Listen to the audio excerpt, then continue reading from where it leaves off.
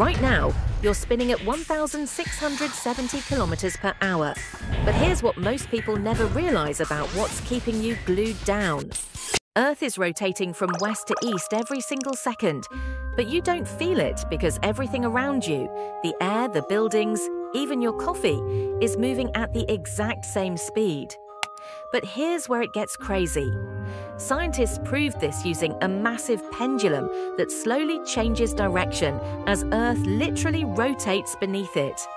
And get this, the Coriolis effect makes hurricanes spin differently in the north versus the south, all because of this rotation. Now imagine if Earth suddenly stopped. Everything on the surface would be launched eastward at over 1,600 kilometers per hour. One side of the planet would face the sun for months, while the other freezes in eternal darkness. And the oceans?